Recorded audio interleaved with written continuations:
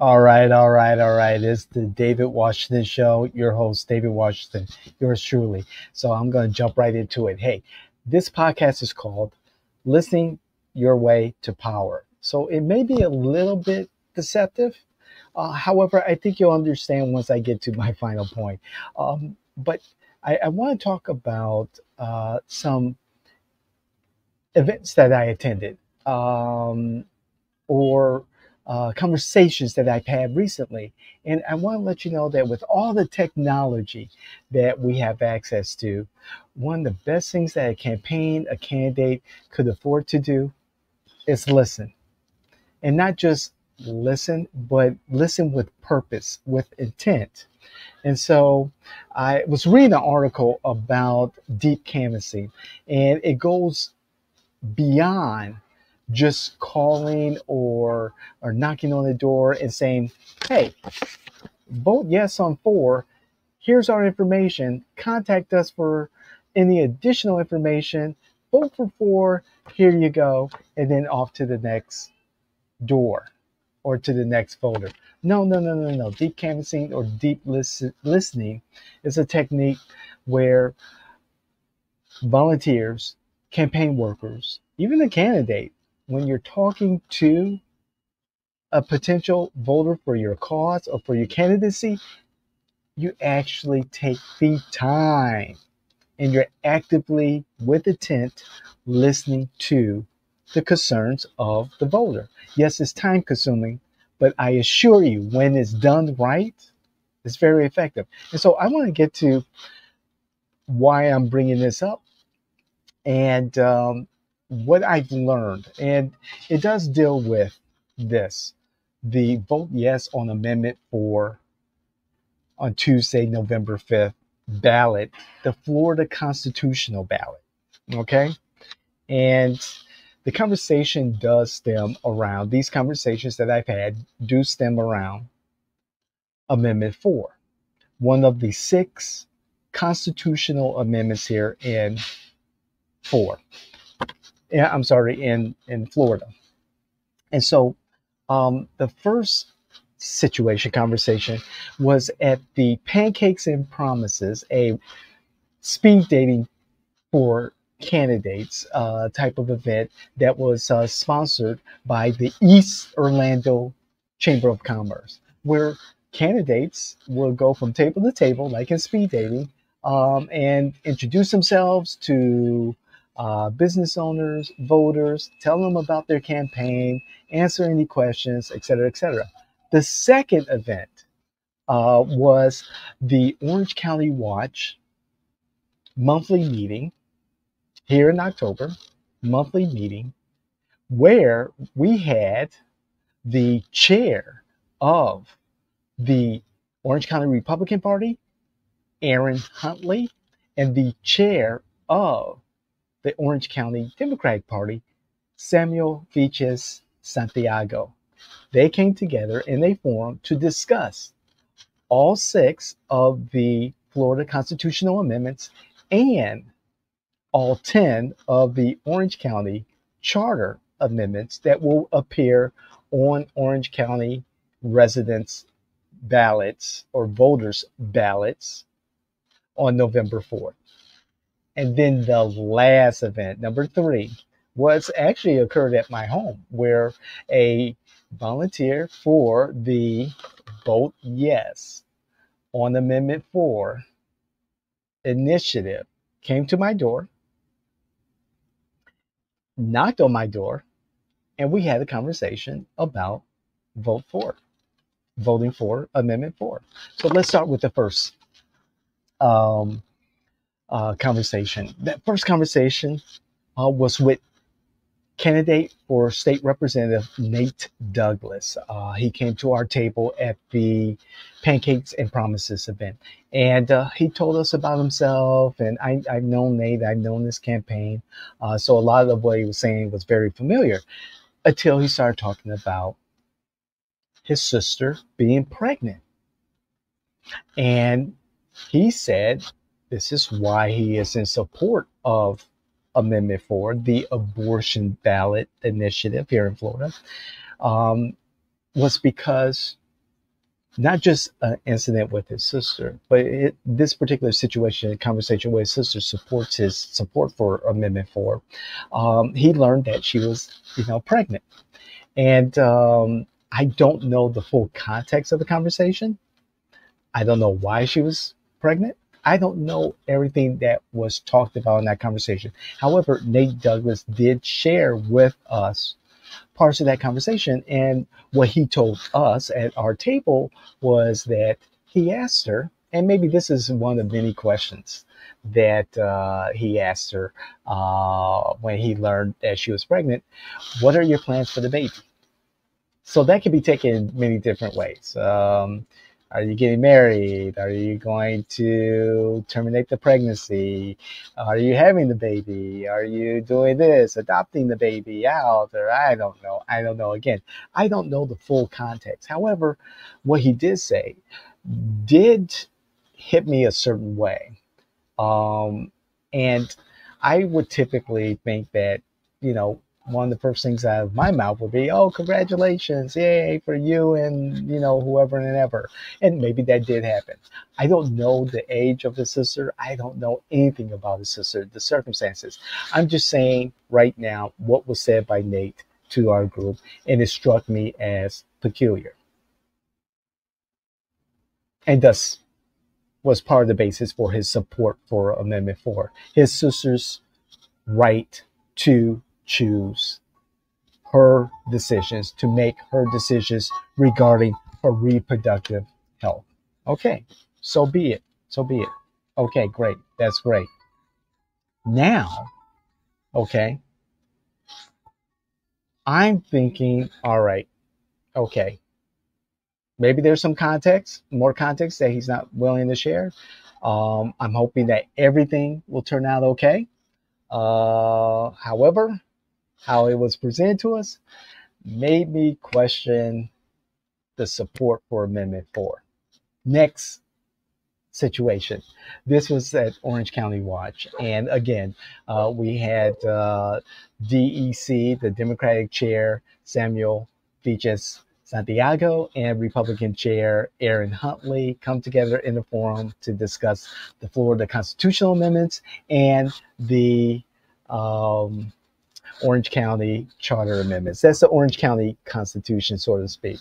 And so when it came to Amendment 4, when they started talking about Amendment 4, the ballot initiative for abortion, I wanted to ask, what is the definition of viability? And I think I may have asked that. What is that up to, like the ninth month of pregnancy, the third trimester? What's viability? And you know, I don't think I asked that time because there was a large group of us who had questions and wanted to, and as the chair of the organization, I wanted to make sure that members of the Orange County Watch had their opportunity to ask questions in regards to the constitutional amendments. And Samuel's support for the amendment, he used an example from his own personal experience. And he was telling us that his mother was pregnant. Again, full context, I don't know. I don't know the full context of the story. Okay. So I want to make that very, very clear.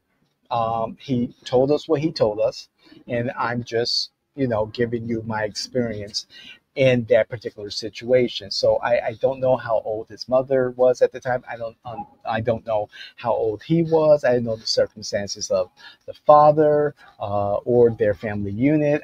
Except for that, he did say that he and his sister were there when she was pregnant. They were already a family unit. And so he said his mother was pregnant.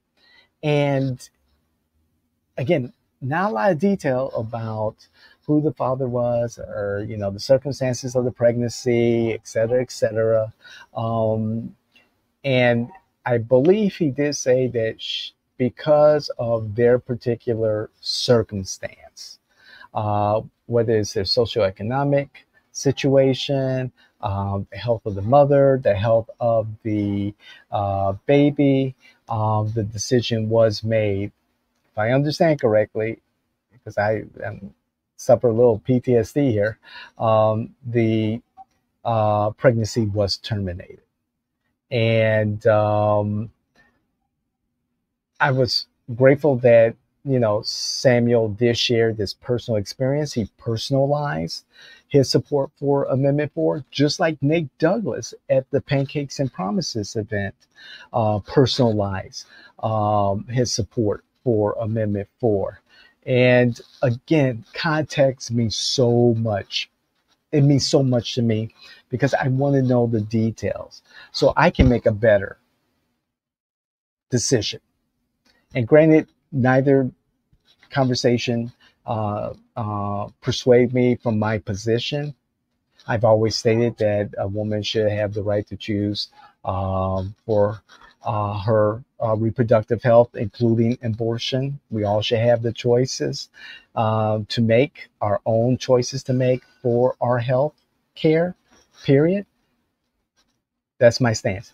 However, again, this conversation is like, I wish I had better understanding of the context of Samuel's mother's decision making to make a decision on what I would vote for, or be able, because I'm in the persuasion business, be able to explain for or against voting for the abortion ballot initiative Amendment 4 here in Florida. Okay, so then the third situation, a little bit more personable, or personal, occurred at my front door. This happened about maybe 48 hours ago, and all this happened. It's Tuesday, August the 8th. I'm sorry, October the 8th. We're waiting for Hurricane Milton to make its way. It's nice and sunny and warm on my balcony. However, the Pancakes and Promises event was Friday. Saturday was Orange County Watch. And so the Sunday, so Friday, Saturday, Sunday, I had someone knock at my door. It was raining out, and I was surprised that it was a canvasser, a volunteer, who handed me this palm card. And she solicited my support for Amendment 4. And we had a little bit of detail. And she went through her usual introduction, her standard conversation about supporting Amendment 4. She said, voters like me, our support is needed. I know that she knows that I'm a super voter, that I am a Democrat, Chicago Democrat, but I am a Democrat. So, of course, she's knocking on the doors of Democrats, Republicans who may have indicated that they support this amendment, and also non-party affiliates. Regardless, I'm a super voter. I have my vote by mail ballot on my dining room table. Sorry, Mom. I'll hold on to it as long as I can until Election Day. However, this young lady, probably in her 30s, she had the usual, stance. She was several feet away from my door in the middle of the corridor, and she, was on point. And I said, thank you and everything. But I'm good. I know what the issues are. This is what I do. And, I try to say, thank you and goodbye, but she was persistent. And it's like, okay, all right, we're going to have this conversation. Let's do this. So we started this conversation, and I explained to her who I am and what I do, and that I'm very familiar with the whole process of getting Amendment 4 on the ballot. And I've been following its progress. I've been following what the challenges are to Amendment 4. I also informed the young lady that I've been following the court cases in regards to the 15-week ban that was challenged and upheld by the Florida Supreme Court. And then, because that ban was upheld, the 6-week ban was upheld by the Florida Supreme Court because it became automatic once the court challenges to the 15-week ban was upheld by the Supreme Court. The 6-week ban remained in effect. And so we get into this nice little conversation, and she's very persistent. And I said, well, this is one of the reasons why I did not sign the petition to put this ballot initiative on the November ballot. And it's because I was very concerned about the definition of viability and the language of the ballot, and also the amendment and its supporters, particularly its supporters, did not address individual Floridians' right to the freedom of individual privacy, the privacy of the individual. Now, I've talked about this in past podcasts, and you should check this out. I'll try and put those podcasts, or at least one of them, in the show description. However, with Comstock case, the Comstock laws that were passed during Prohibition, coming to the forefront of the U.S. Supreme Court, and also Clarence Thomas' statements about more or less that we're not entitled to any type of freedom of privacy of the individual. And that means that things like interracial marriages,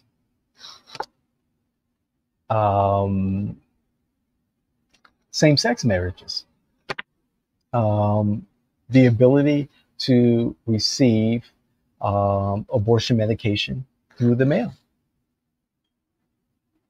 individual privacy issues that we take for granted are now on the table.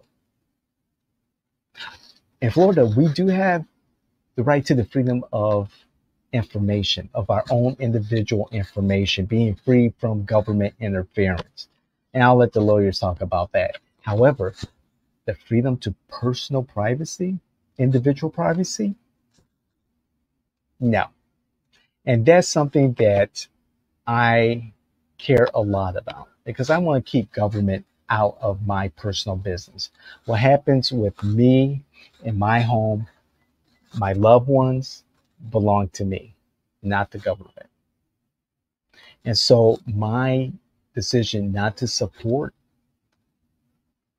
putting this initiative on the ballot was based in those two things, the viability and also the freedom of individual privacy. And so we're going back and forth in this conversation. And then she said something that really struck me hard. She's like, David, don't get into the weeds. Excuse me? Don't get into the weeds over this ballot initiative. And then later, someone else told me that too. I was like, wait a second. You're talking to an informed voter. And our conversation made that very clear. I think she wasn't prepared for this conversation with me. And this is where, liberal or conservative. But I'm going to speak to the liberals right here, because they knock on my door and I deal with them in this particular situation. I'm grateful that we had this conversation for, about maybe 10 minutes or so. However, despite my insistence that, I know where I stand on this, I get it. You're trying to persuade me. And then when I tell her, I know what you're doing because I do the same thing. This is who I am. This is what I do. I appreciate the persistence. But then when you drop that statement about don't get into the weeds, this is a disservice. This is a disservice to your effort to get this on the ballot and a disservice to the voter. I want people that look and look for information about who to vote for and why to vote for them. I want them to have access to as much information as possible so that they can make good decisions for their families, for themselves, and their communities. I want that to happen. And I want them to get into the weeds because the devil's in the detail. And to take this particular initiative and this particular conversation and looking back on the conversations at County Watch, at Pancakes and Promises, when people are more candid and they're not really listening to what they're saying, a very intentional listener, a very purposeful listener, is going to pick up on those nuances. It's going to get into the weeds and listen very carefully and determine how they're going to use that information to vote. And I always think when I'm knocking on someone's door and I'm talking to someone over the phone or even with my network of podcasts, that there may be one person who's listening to me at that time, but I don't know who that person is and what their network looks like and who they're talking to. So as always, I let people know, do the research. Be intentional in your conversations and be intentional in your listening. Because sometimes when you're in the weeds, you're going to find something there that's going to have such an effect on your life, maybe not now, or maybe later. But details do matter. And that's what I think makes a better voter, a better citizen, a better human being. And for campaigns, candidates, influencers, electeds, be more intentional in your conversations with those that support you and those that don't support you. Because I can tell you, at County Watch, even at the Pancakes and Promises event, there were people who I talked to after those events, and they said, wow, David, I'm considering changing my position on this particular amendment or that particular amendment. So there's always an opportunity, even to the last voter on the last day of campaigning, to persuade someone to change their mind. It's just a matter of being intentional and doing it. And I want to thank you all for being intentional and sticking around for 25 minutes to listen to what I had to say. This is awesome. I appreciate it. Thank you for watching. And please like and comment. Of course, I love to hear what you all have to say. So please comment. And I enjoy responding to you all about what we're talking about, what we're discussing. and what matters to you, what matters to your families, and what matters to your community. I'm David Washington. This is the David Washington Show. We'll see you the next time. We're out.